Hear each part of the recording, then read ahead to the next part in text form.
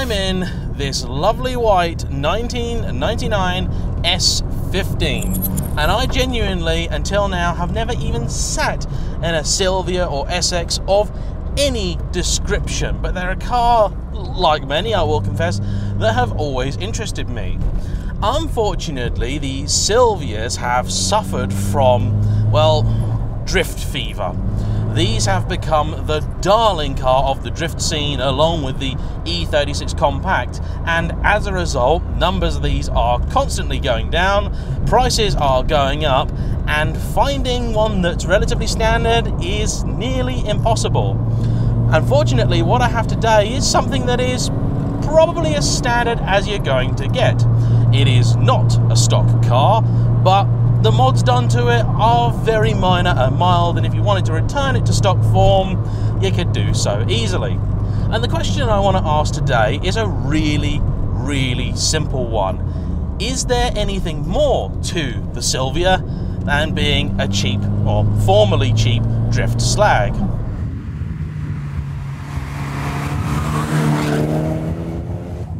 Well, the very simple answer is yes. It doesn't take me long at all to realise, perhaps unfortunately, that I do rather like this car. Now, before we get on to the reasons for that, let's go through the car itself. It's a 1999 car, it's a Japanese import, as nearly all of them are. The S15s, the last of the Silvia line, were only sold in a very few territories, and we certainly didn't get any of them. So if you're looking at buying one in the UK, it will have been imported at some point in time. The mods to the car include this beautiful Nismo steering wheel, a custom homemade shifter here, or shifter knob. It's got a Nismo short shifter kit on it. It's got slightly different wheels front and rear, although not distractingly so. They're works wheels at the front and R33 GTR items at the back. It has some GTST brakes on the rear as well, and the obligatory air filter custom exhaust, although it does still have a sporty cat in it, so plus points to the owner for retaining that. And you've got some very subtle body mods, some mild lowering springs, but other than that, this is pretty standard. Oh yeah, there's an intercooler and a boost controller, but the car is not running crazy power. In fact, we suspect it's maybe 10% over standard. No wild claims being made here without dyno proof or anything. This is not anything like that.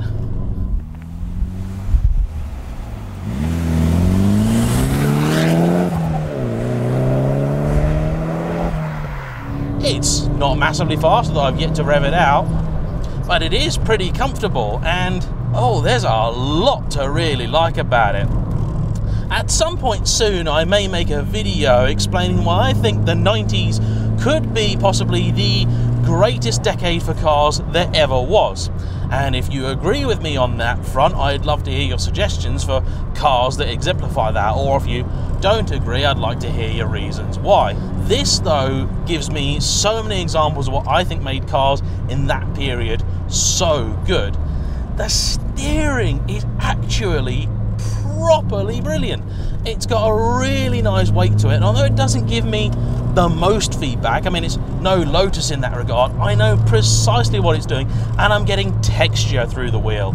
I've been driving so many cars recently with electrically assisted racks that are maybe very good in their own way, but they just don't feel the same as the old hydraulic setup.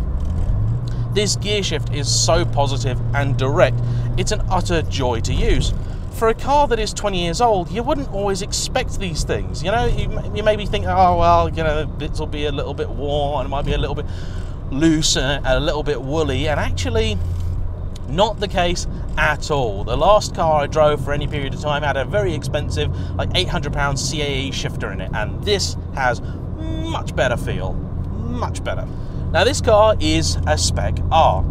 I am not going to make any sort of attempt to pretend that I know exactly what that means.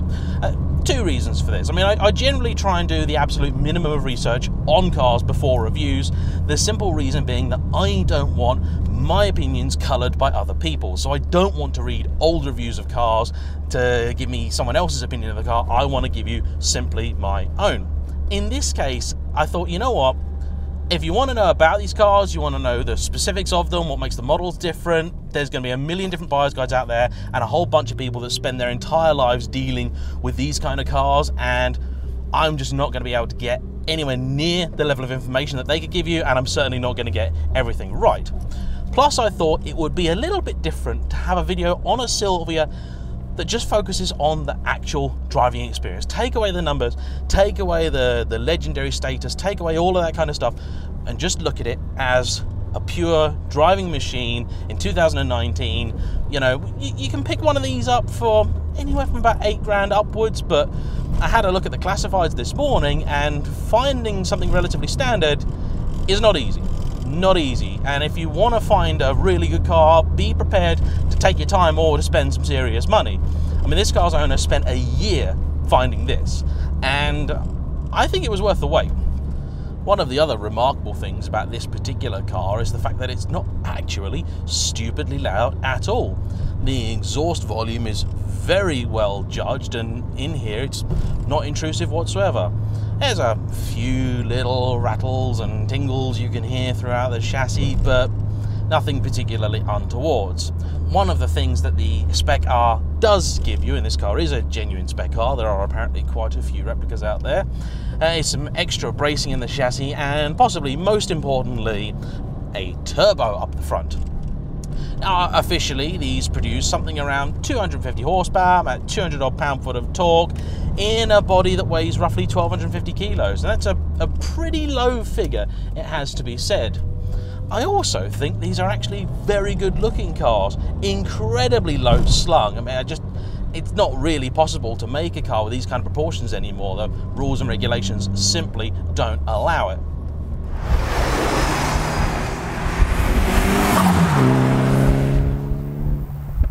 And I do every now and again see an example that's done just right. I wouldn't personally own one that looked quite like this. It's not precisely to my taste, mostly because of the side skirts, but that general S15 shape I love, especially with just a little wing on the back. Nothing silly, nothing big, huge, massive, just a nice little one. And I do believe there's a few sort of relatively OEM options you can get that'll do that. And even the old S14 and even the S13 I actually quite like the look of as well.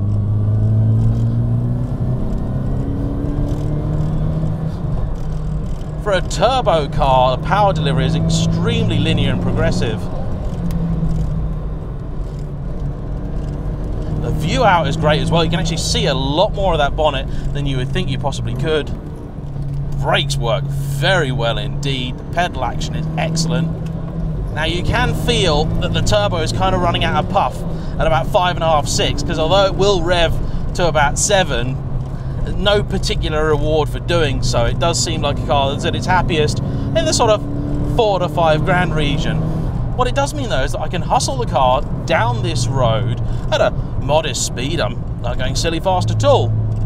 And I can work with the car, I can feel it doing its thing underneath me. And it's just an awful lot of fun. I can see very easily why people would suddenly start craving big power and stuff like that, and they want to put like a 2J in it, or maybe an RB26 if you want to be a bit more, you know, proper, keep the whole Nissan theme, and I could totally go with that. I think one of these with an RB in would be hella fun. But you have to remember at the time, of course, Nissan, with them selling the GTR, need to have a reason for you to buy the GTR, and when back then the GTR in Japan was only officially making 280 horsepower, well, you needed to maintain some distance because these would have been considerably cheaper.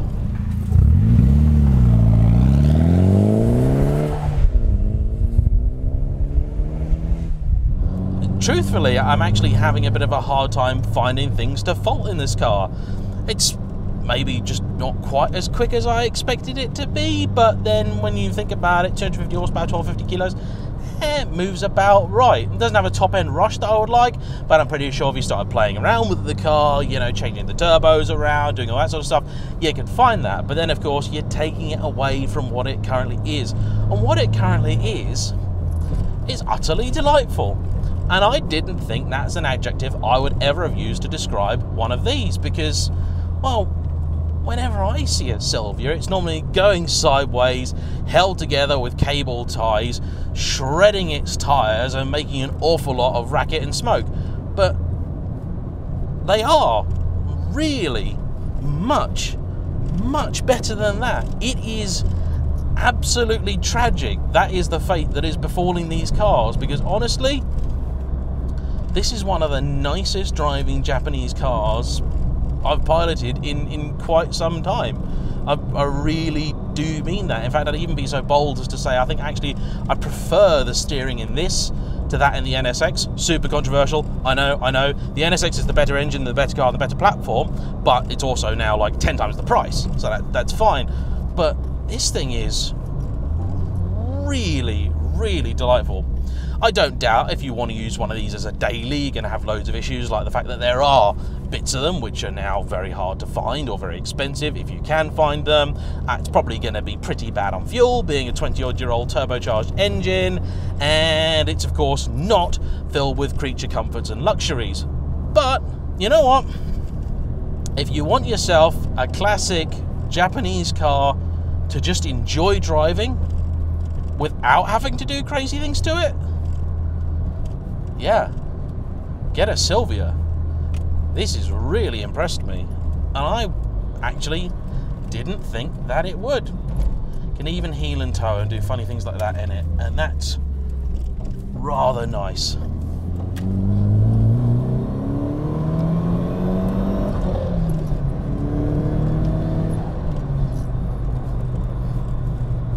Yeah. Well, I hope you've enjoyed this brief little look from a slightly different angle at a Japanese classic. Thank you all for watching. Please like, comment below, hit the subscribe button if you haven't already. We recently hit, or in real time anyway, we hit the 40,000 subscriber mark 2 days ago, which I am absolutely stoked about. So the next stop is 50. I'll see you all there. Bye bye.